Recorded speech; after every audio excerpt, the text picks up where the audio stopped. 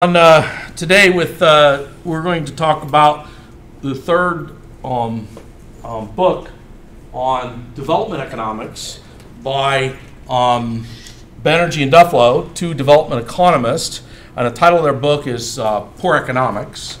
For me, I think this is one of the best books I've read in the area of humanitarian engineering. I really think you should consider, if you later on in life you're sort of bored over the summer, pick this thing up. This gives you nice understanding of low-level people, people on the ground in poverty and what it's like to live their lives in poverty.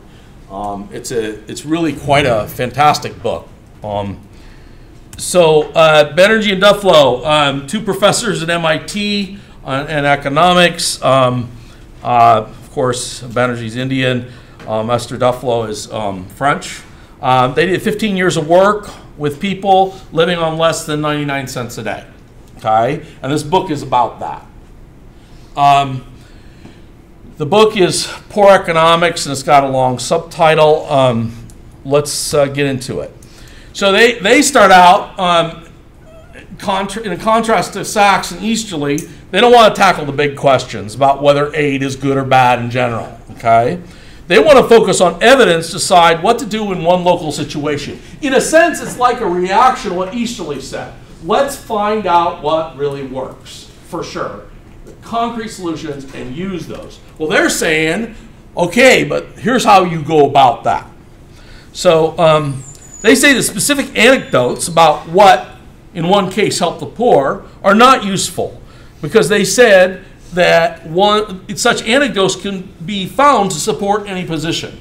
I think this is a fantastic statement. This is something that can be quite irritating in this field. You talk to someone, they're all excited, and because they did something that really helped, and they generalize this to the world and say this is going to solve the problems of the world if you only do this, okay?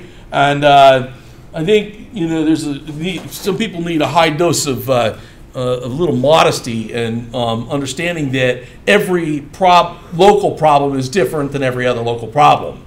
That might be hard for some to stomach, but if you want to take it beyond each local problem to area problems, this is what Banerjee and Dufflo do, but they do it in a scientific way.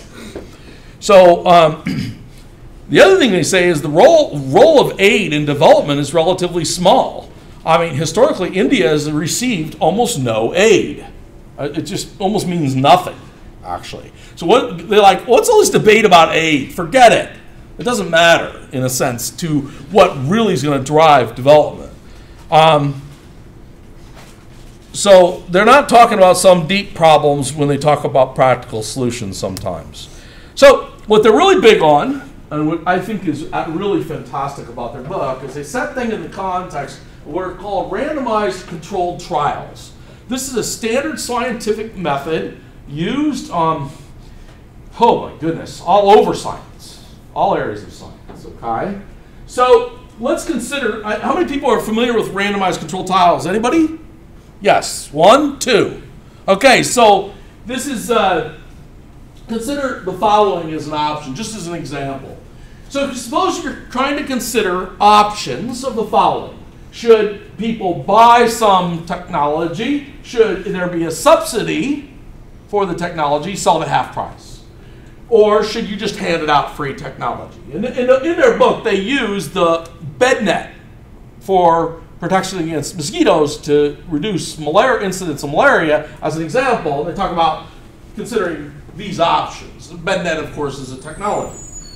And then you study the outcomes, and that's some performance aspect of the technology or willingness to purchase the next version of the technology.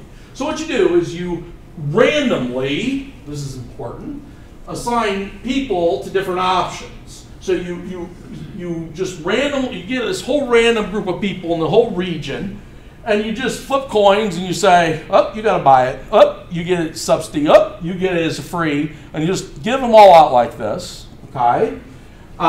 This removes biases then. It's a pretty fundamental importance in terms of the way this is working in terms of the underlying statistics.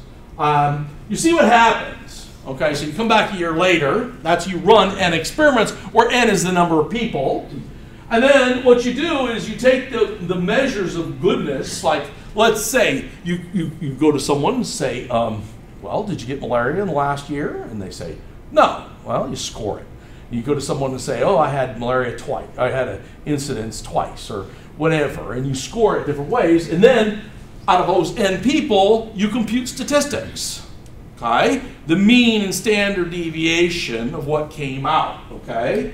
And you like that for some big n for many people.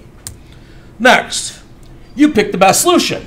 So what you say is wait a minute, the mean here, in terms of measures best, reducing incidence of malaria. And it turns out it was best if I sold it as a subsidized, rather than just giving it away, for instance. You say, why would that be? Well, I mean, subsidy means that it was valuable enough to that person that they would give some money towards it, so they invested in it. It's likely they're going to use the thing every night, okay? And whereas if you give it away, they might think, well, this isn't important. Can't be important if it didn't cost me. Yes? After they've assigned the groups, are the people forced to participate, or can they opt out? Well, technically, they could opt out, okay? And then you would have to decide how you're going to deal with that in your sampling. If they won't even interview with you after they opt out, then you're going to have to throw that piece out, okay? But if everybody interviews, then they would enter the means, but since it was randomized, it would be okay. They just didn't use it, okay? So anyway, you come up with the best solution by your definition. It might involve both mean and variance. And that is scientific evidence of the goodness of a technology then. Okay, you can then, when you deploy humanitarian technology across a broad range, you can say, you can quantify that this is either good or bad or how good it was in terms of impact on real people. Okay? It's really quite an important idea. We're going to come back to it later in class. So the approach, of course, is only as good as the experiment design and whether you have a big enough n. Of course, what happens if you have a small n? You have 3 people with 3 options.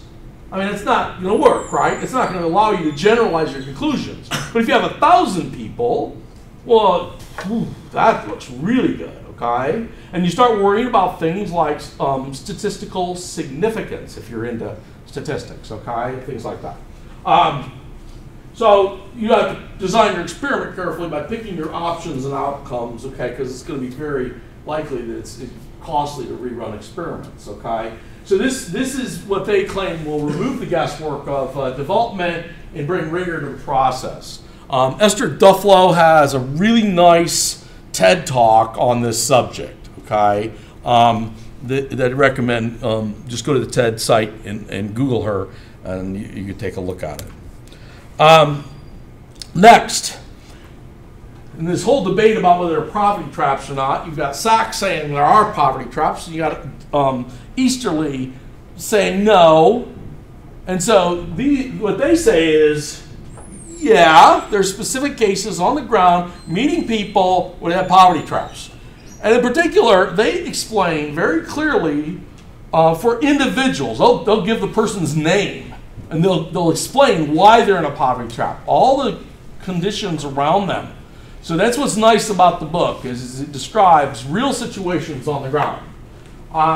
But they say how complex it is and that there are different cases. So it's not just, they call them not just poverty traps, they call them health traps.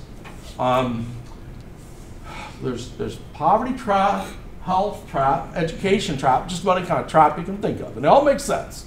We had discussed at the beginning of the social justice part, technological capacity trap. All right, that's a type of a trap. So next, also I really like this. They emphasize the problems of ideology, ignorance, and inertia, the 3 I's. They say those are big problems in development. So ideology is something like this. You walk into the country and you are, oh boy, you know, this is tough because whatever I pick here as an example is going to insult somebody in the room. Let's say you're a liberal. okay? And you think the best thing to do is to give things away, okay? So you start giving things away. Well, that's not necessarily the best solution. Maybe better to sell something, because then people will value it and use it. They really want it, okay? Other people with other persuasions would come in and say, I'm selling this to you, and if you don't have the money, forget it. Full cost. I'm making a profit off of you. That may not work either. So what their view is don't have some, or you might have a religious ideology. You might say, I'll help you, and this happens in Columbus, Ohio, I'll help you if you sit and listen to the preacher for an hour. Okay? These things are going on all over the world. So they say, forget about this ideology, go in there with an open mind, flexible attitude, figure out what works, and make it work. Okay? Next, ignorance, and what they're talking about here is ignorance of the real conditions on the ground. And that's Saxon Easterly are also both saying that. They're saying, you really need to understand conditions on the ground. And sorry, but reading their book is going to help set the context, but it's not good enough. The only way to learn about conditions on the ground is to be on the ground. Okay? You gotta be there, talk to people, understand people. It's difficult. You got to understand the mess. Remember the quote I had, want to help fix the mess, you got to be a part of the mess. The reason you have to be a part of the mess is because you can't fix the mess unless you understand the mess. It's sort of like an engineering problem. If you don't understand the problem, you can't solve the problem. It's a rather obvious statement. Okay. Next, inertia. Inertia they bring up, and the issue here is like, oh, we can't do that because the local government can't get things done. They don't respond fast. The aid agencies slow at getting things done, and so it's sort of they say all of the slowing down that goes on makes it hard to move things forward in a fast way. I mean, you can sense a real they have a sense of urgency. Like, we need to fix these problems now because there's a lot of people suffering, and you sense when you read their book that they're frustrated. So hunger. So they analyze in their chapters, and I'm going to cover each chapter in a slide or two. They first talk about hunger. They want to know if hunger on the ground is a problem. They worked in 18 countries with people only living less than 99 cents a day. And interestingly, when the poor, when they get a little extra money, they don't spend it on food, even if they're hungry. So that's pretty interesting. If they get extra money, the proportion that they spend on food does not increase. Okay, so it's the proportion that doesn't increase. So what they do is, you would think, well, why not concentrate your resources on high-calorie, micronutrient-rich food? That means food with good vitamins in it, right? Which they may not understand that piece of it, but they don't do that. Okay, they don't concentrate their resources on high-calorie food. Okay, if they get extra funds, they go for better tasting food and more expensive calories. For example, they may buy rice or wheat. You know what rice tastes like. Everybody does. You know what wheat tastes like. Pick up a piece of wheat bread. That's what wheat tastes like, the raw grain. But how many people have tried millet? 2. Everybody can try millet. So this is my treat. So this tastes like crap, so give it a try. No, it doesn't taste that bad. I'm just kidding. You're not going to try it? Oh, come on. Take a little pinch, and I got it at Whole Foods. I didn't, And I think it's interesting, actually. I think you're going to see what I'm saying about this taste issue. But I want to get your opinion on this, okay? Not chocolate, Valerie. India. The poor and the rich are actually spending less and less on food and more on expensive food. The poor are not eating more when they can, they're eating less. So their claim is that there's enough food. Only 2% of the world say they do not have enough food. Wow. That's pretty amazing. Okay, now we got to be careful with this, though. They're going to back down a little bit from that statement in a sense. So what they're saying is that fewer people are doing physical labor and they're less eating. But they think that's a small effect. And they say this they use this trap idea all over the place. So they say, is there a nutrition-based trap? and they say that's not that common. So they say that hunger is actually not a big part of the story of the persistence of poverty. I was pretty surprised to read this. We always think of providing food, right? They're saying, no, not really. That's not. Now, we're talking about, got to keep in mind, the extreme poor, okay? So are the poor eating well? They say, actually, no. There's widespread malnourishment in underdeveloped countries. So there's about 1 in 5 children under the age of 3 has severe malnourishment. I don't know if that's depressing. Okay? I mean, isn't it? That's absolutely depressing. 1 in 5 children in the United States is living under the poverty line. I don't know if you ever met one of these children. My wife and I used to work with a boy and Big Brother, Big Sister, and I tell you, go over there and you pop that fridge open and it's empty. It's pretty amazing. Okay, this is a huge problem, actually, worldwide. Children, it stunts your growth. Okay, they have low weight, and in fact, it causes deficits in cognitive functioning. In fact, it'll affect your IQ. Okay, and of course, smarter people generally earn more money.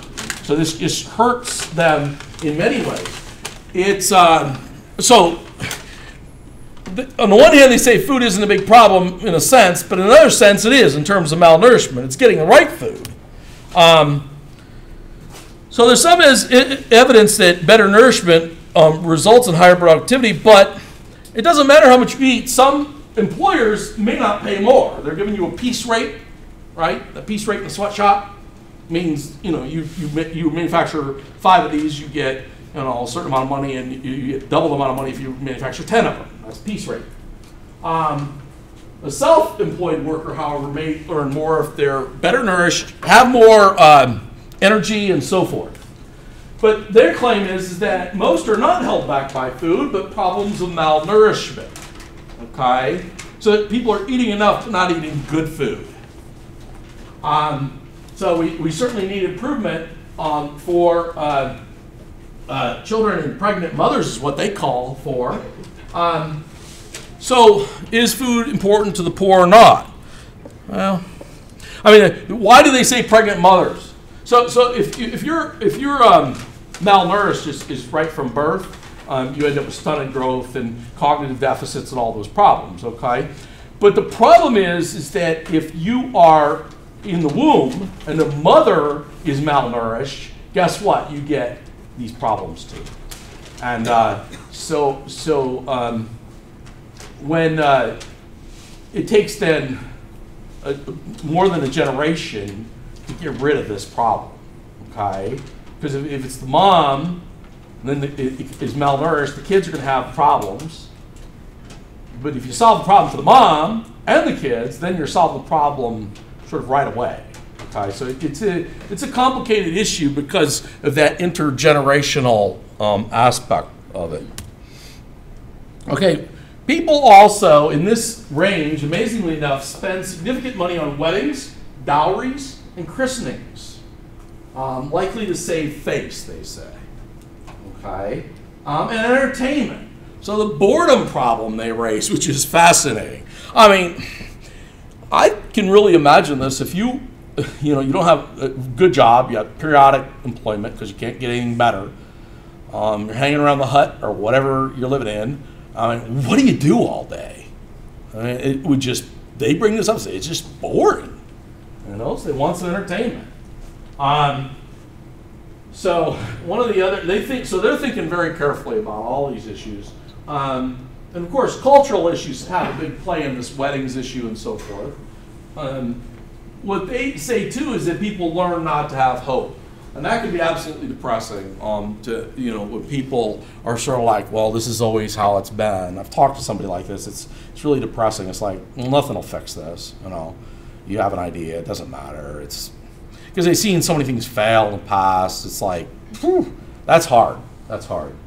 But like every human being, they've got a basic need for a pleasant life. I mean, you want to be happy and have a pleasant life, and you're living under these bad conditions. Next, health. So health traps exist. The way this works is you have poor health, you can't get good work and get good income or get a good education. It impacts then the baby's health because mom is malnourished and in poor health. And then baby ends up in poor health and guess what? You're back around this loop and you're stuck. You're going around that loop, you're stuck for generations. So they feel that eliminating malaria is a good investment. There's a lot of worldwide effort in eliminating malaria. And there's also already been some really good progress. And they also say clean water and sanitation are really very important. They say that even subsidized bed nets, though, aren't in high demand. So the question is, do the poor care about health? And the answer is yes. One quarter report being worried, tense, or anxious in the last month due to their health or health of a relative. They spend a lot on health care, but on expensive cures rather than inexpensive prevention. Okay, and it's often poorly administered. Does that sound familiar? I mean, how much in the United States is poured into fixing a problem that could have been avoided? This is a huge issue. It's a huge issue all over the world. If we could just try to be preventive, okay? There's a big problem with poorly trained health providers. They underdiagnose and over-medicate, have high absenteeism, and the poor often do little things to fix their health because they can't afford the big one. You know, this poorly trained issue is a difficult one. If someone, you hear, let's say you go to Honduras and you say this woman's a nurse. So ask yourself the question, what training she had? Do you think she had a 4-year college degree? Far less, typically. Far, far less. If she even finished high school, she would have some few-week training program, for instance, okay? So when someone's called a nurse or a doctor, you can't assume an equivalency, just like you wouldn't assume that with engineering. There's other countries you can go to and their engineering programs and degrees mean every bit as much as here or more. But in general, no. Okay. So people need education about value of prevention, like immunization, and to fight against superstitions.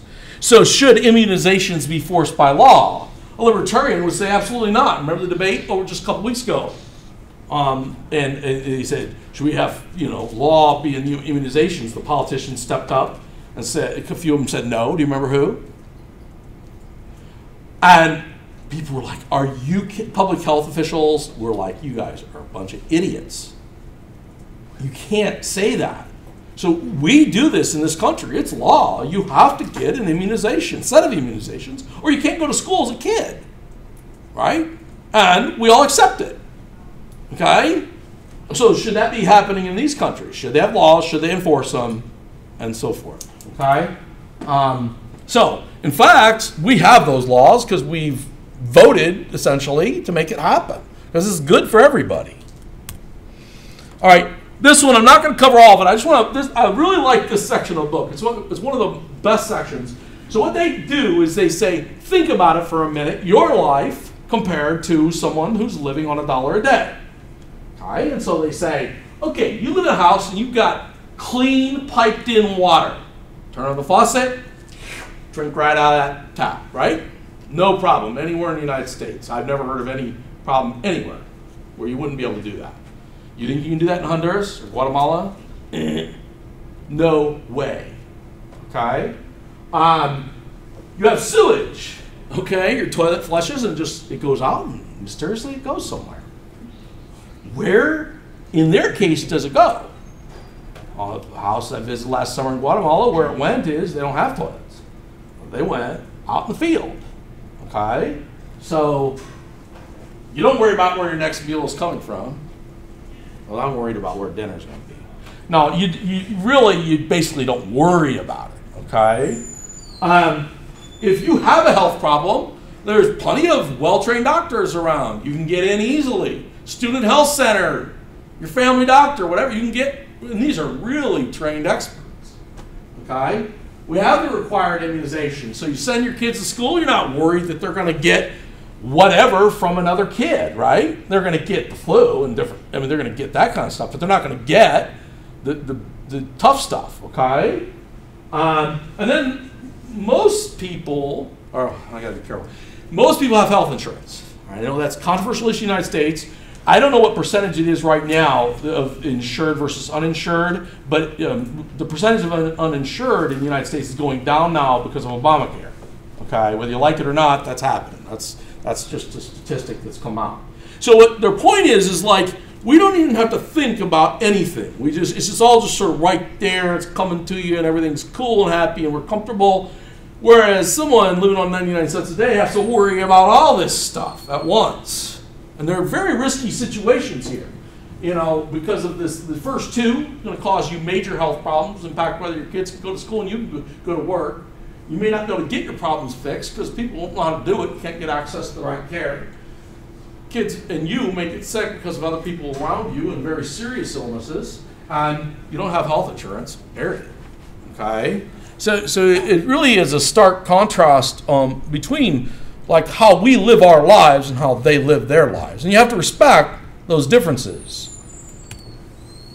So it's interesting. So they say people do not, in the developed world, don't need to draw on their limited endowment of self-control and decisiveness, while the poor are constantly being required to do so. That's an interesting statement they make. I mean, so they're saying, you know, we have to admit we're not that smart, you know.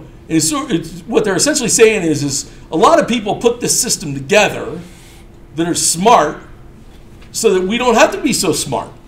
The clean water's just coming in. I don't have to worry about filtering my water. I don't have to worry about where the flushing my toilet goes. All that's been taken care of by civil engineers, right? But really, it has been taken care of. And so you just sort of, what do? We can focus on other stuff, like class, like work, like raising your kids, like whatever. So it's sort of like we're removed, insulated from this basic level. There's a sort of a basic support system that we have. It's hard to remember that we have it. Okay, you sort of, since it's like all around us all the time. So this is easy for the poor to get preventive care and regulate the quality of treatment, to get preventive services for free.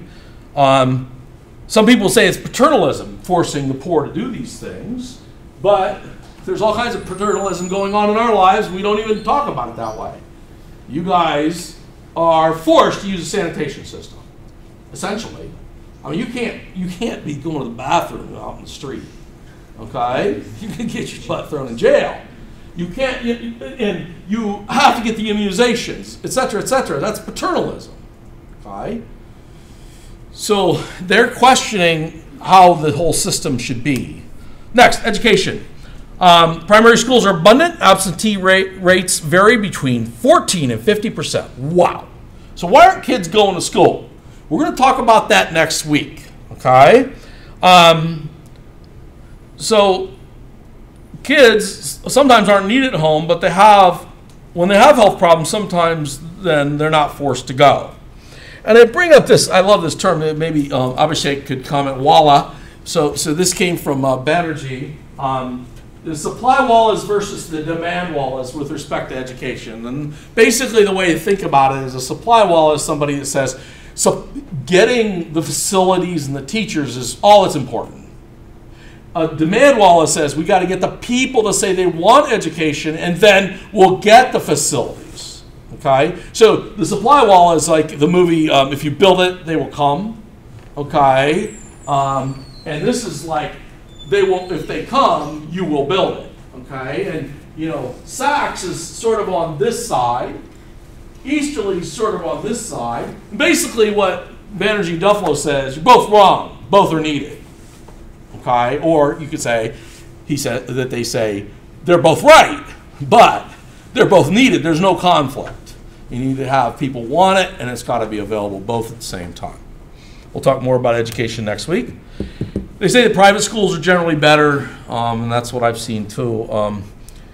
Parent expectations, though, of education, like that you're going to get a job, they feel are unrealistic. Just getting an education doesn't get you a job.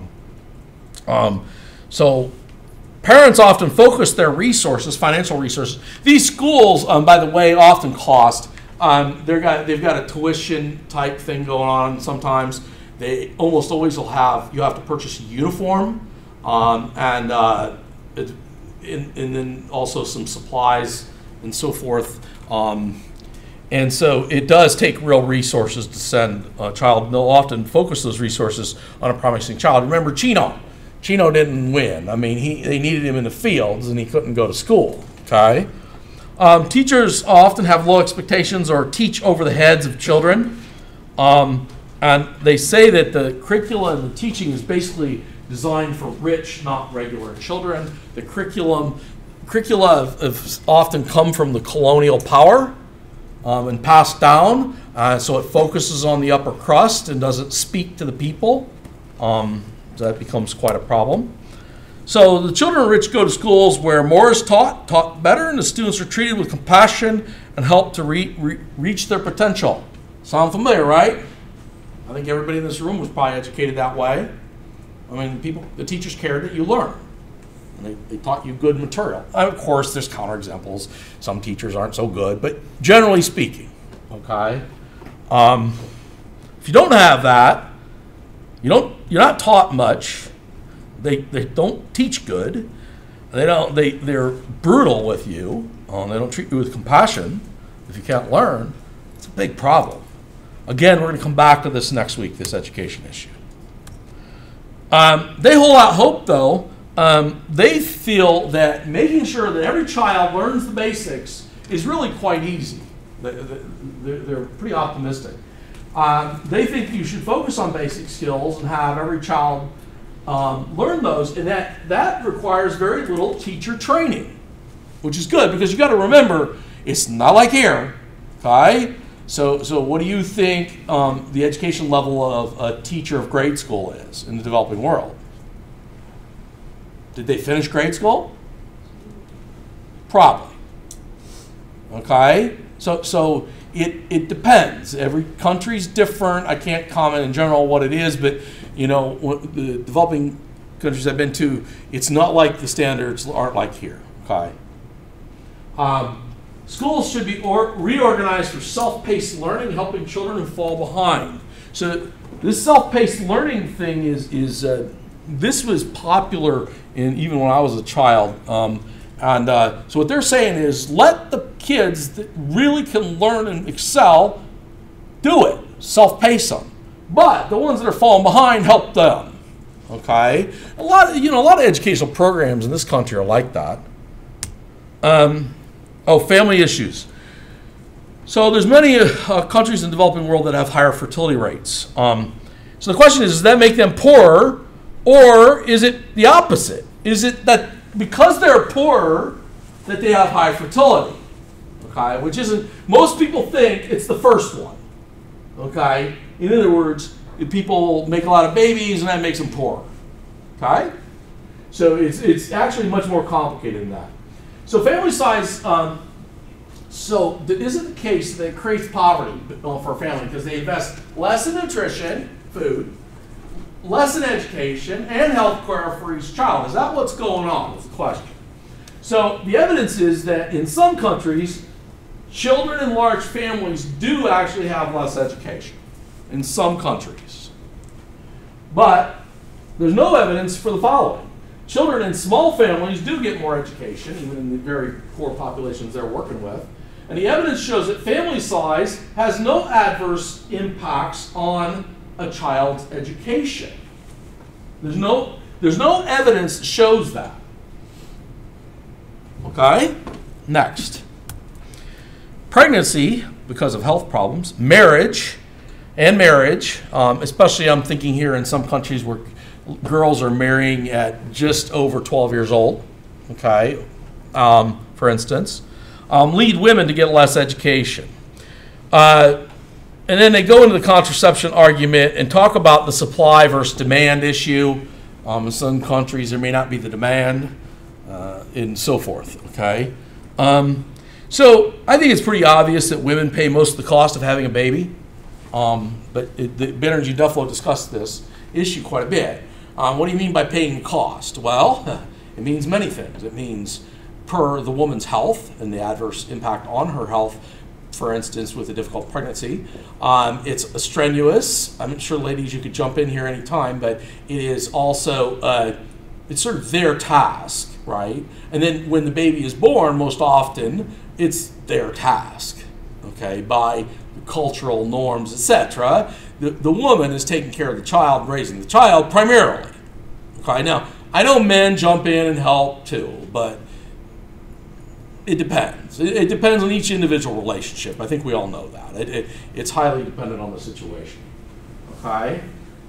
So, what's interesting though is they talk about these studies, and they show that men want to have more babies in the family than women.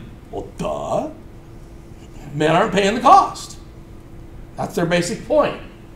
I mean, they even go into this and explain that the mother-in-law is putting a lot of pressure on the situation and the community. Everybody's like, have babies, have babies, have babies.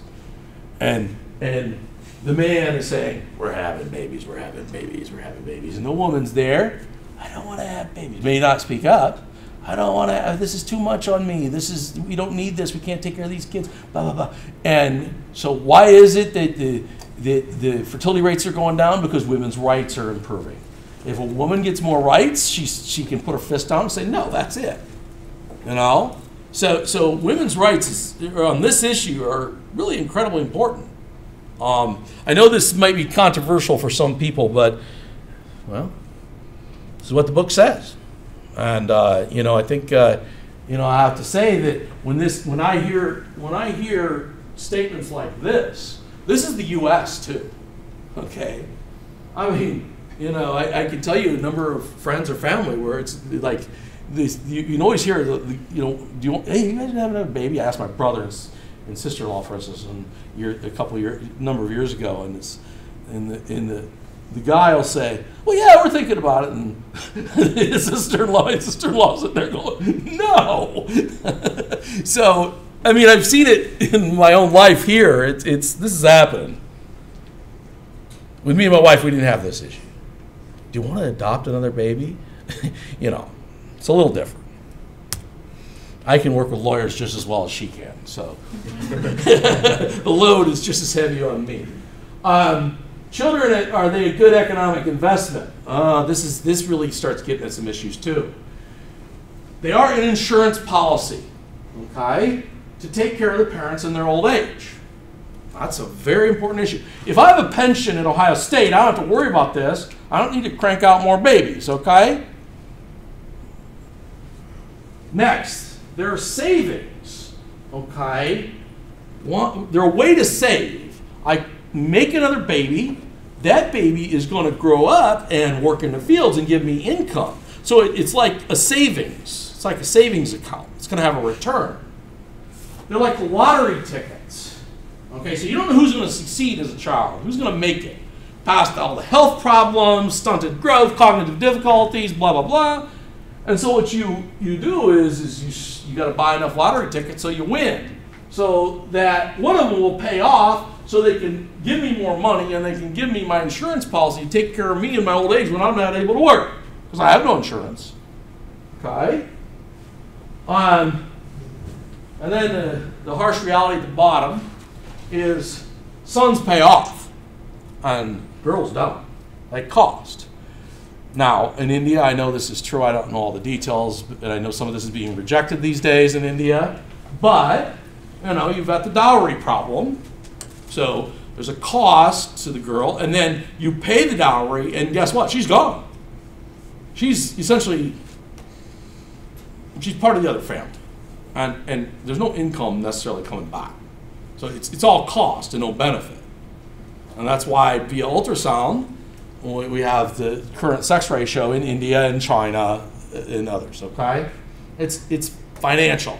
So if you look at this financial stuff, it seems harsh at first glance. You say, hold on a minute. Well, that's not how we decide whether to have babies or not, because of money, right? But come on, this is happening all the time in this country. When is it happening? If I say to somebody, I tell somebody, my wife and I have 4 children, it's like, how can you afford that? You know how many people say that to you? It's money. People say that to me. I'm like, I just laugh. What are you going to, say to that? But so it is about money too. I mean, it's a harsh reality. And then this issue, all these issues make it, it's a financial investment issue then too. So there are ways to save. But so when fertility drops, savings go up, and you don't see the need for smaller family increases in investment in children for health and education. There's a higher value on boys, so there's a lot of sex-selective issues going on here and how girls are treated. You want to talk about a controversial issue, talk about that second bullet, okay? Because you're talking about, we're talking about sex-selective abortion, okay? And for some people that's fine, and some people that's not fine at all. It's a very complicated issue. This one's really, I hadn't thought of this before I read this book. So what you're going to do in this strategy is you're going to have kids until you get a boy. So you can have a sequence of girls, but you need that boy to cash in on, okay? So what that implies is, statistically, if you think about it a minute, girls are living in larger families in the developing world. Wow. So they're automatically, via this strategy of investment, having a side effect of more difficult situation than boys. Okay? Actually, they bring up this issue that girls are not breastfed as long, which is, many people understand now the benefits of breastfeeding on many aspects of the health of a baby, okay? As long to avoid the contraceptive effect of breastfeeding, okay? Because they're try for a boy. So they're like, wean the girl, okay, quickly, so you can get pregnant and get the boy. And so, of course, it's pretty clear that's going to cause health problems. All these things combine. It's not necessarily any one issue. It's taken all together. So, do parents look out for the best interests of their children, especially girls? Is the mother of the family treated fairly? They say that there's evidence that women's initiatives in earning are given less support than men's. This is a cultural issue. Even if that woman can go out and get that job and really improve the financial situation at home, it doesn't happen, right? Because she's a woman, okay? Man's supposed to go out and get that money, okay? Even in the United States, this is an issue. Can you be a husband-wife pair, and can the woman make more than the man? I think you know what I'm talking about. This becomes an issue sometimes. For some couples, some men have no problem with that. Go make the money, baby. That's great. Okay? But trust me, there are some men that have a big problem with that, right? Or the education level. Can women, do you think you can marry a man that has less education than you? High school education, you're going to get your PhD. Is that a problem? Okay. So what they're saying is households really aren't as productive as they could be because of these issues. Next, risk. Risk is a key part of the lives of the poor. Bad luck hurts the poor more. You should be thinking of the simulations at the end of chapter 1 now.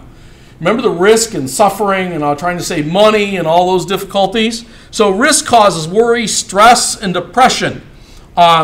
It's harder to focus, impairs cognition, impairs decision-making ability, and you become less productive. Everybody knows that stress has pervasive impacts on health, okay? So what the poor do to avert risk is they create their own employment via farms. But of course, there's a weather problem. Small businesses or day jobs of indeterminate length. And they try to make money in any way that they can. So if they have bad luck, do they work more? Sometimes the problems are widespread in terms of wages going down. Really what they say is that often the poor are having a diversified portfolio approach. So they'll have many occupations, work many different small jobs. They might go out and wash windshields for a while, and then they come back and grow some garden, try and get some food, and they're doing a day job here and there. and they have more children because that's in their financial portfolio to help them. And then they're typically conservative to avoid risk in trying new things, okay? Sometimes to avert risk, they'll become someone's shared tenant. You know what that means, right? Some big rich guy owns a bunch of land, and they break it up in little pieces and let the poor take a little piece, and then they have to give a certain amount of the money to the farmer, to the owner of the tenant, okay? So the poor rely on social connections to elicit cooperation of other poor people in their community. In fact, in strong relationships between each other, the poor have more relationships, it's been shown, than the rich do. In other words, they're well connected in strong relationships as much as possible to make themselves successful and cooperate. Okay, that's why I emphasize cooperation in chapter 2. What are the limits of cooperation? If you help someone, will they really help you later? Well, that's a bit of a problem. Can this work with widespread health problems? In other words, if everybody's bad off with health, how can they help each other? I say that insurance is essentially absent in the developing world. Is that an opportunity? Okay.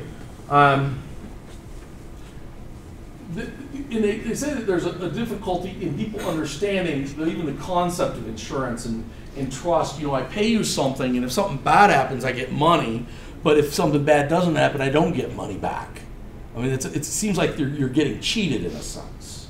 Okay? So what they recommend is that you create a subsidized insurance. Next, loans. Well, they go into a lot of details here, but you all have heard about microfinance now. You know, they talk about this a bit in Energy and Death Flow, but what they try to do is study whether it's effective or not.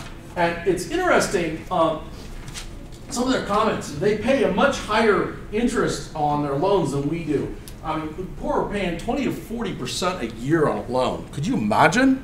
I mean, that's really tough, all right? And in particular, even some companies or microfinance institutions have charged too high rates. The evidence of success of microfinance is, they say, weak.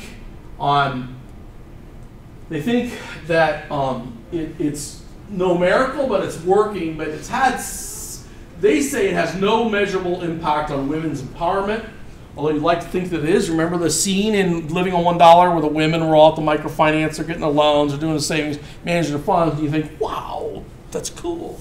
But their claim is it's not having an impact. It's not on education or health, or the likelihood that a child would be enrolled in a private school. So they're basing their statements not just like sit around and just write it. They're doing scientific studies of it and outcome studies and saying, you know, this isn't mattering much. They say in the end that they make this conclusion basically, it's no miracle like a lot of people think it is, but it seems to be working. I mean, they're not like kill these programs. It seems to be having some impact. How the poor save. Slowly build a house. When you travel the developing world, this is one of the things you see. You see this half-built house, and you're like, well, what they're doing is they go buy a few more bricks, and they put a few more bricks on the house, and then they come back 3 months later when they have more money, they put another, and they keep building the house. Right? So you might say, well, they should be saving to avoid risk. For example, for a bad farming year or health problems, but you can't save what you don't have. And you remember the simulations from the end of chapter 1. Okay? But Energy and Death Flow, this writing here impacted the way I formulated those simulations. I mean, they say that even saving a little makes sense. Well, remember, that was the case. Even saving a nickel a day made a big difference for the poor guy that was simulated, right? In chapter 1, because they were able to accumulate wealth and get $25 and hold it in their pocket. They have a fair amount of ingenuity in managing finances. He talked about savings clubs and depositing money with money lenders, hiding money for emergencies, using cell phones to facilitate deposits. So there's this tricky thing. I'll let you look at the book on this. I'm not going to get into it.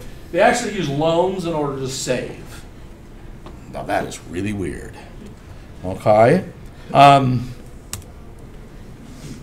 Are the poor? Some people suggest that the poor are born entrepreneurs.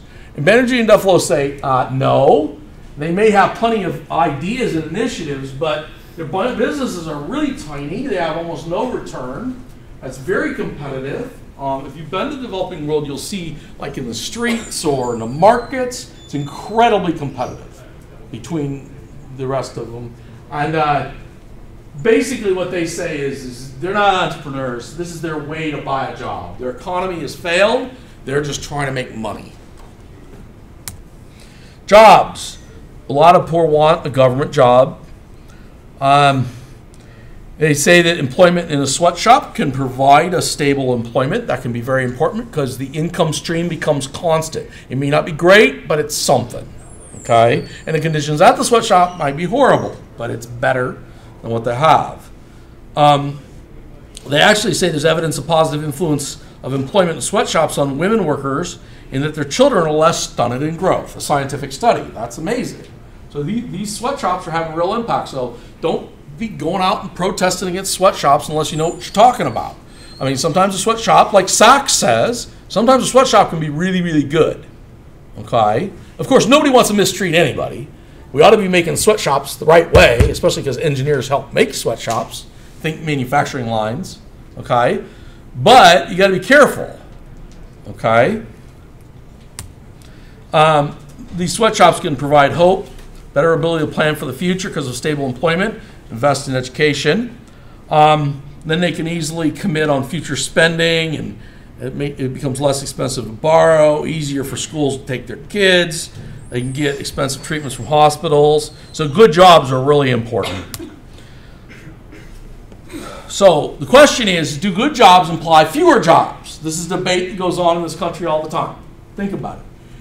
If you improve the quality of jobs in the sweatshop, pay each person more money, then does that mean that we can employ fewer people? Okay. They say, well, in the United States, you know, there's a similar question about minimum wage, for instance. Okay. It may be worth it to have fewer good jobs because it's a positive impact on children. So they're willing to say, cut out a few people, take care of these people the best because you're going to help their kids too, right? And then they bring up this issue: should microfinance expand? Don't give. Remember the loan sizes and living on $1? They were like, I don't know, $200 here, whatever. I mean, they were small. They're saying, wait a minute, why don't we give bigger loans? These people really can start a business, a serious business. Okay, 5 lessons.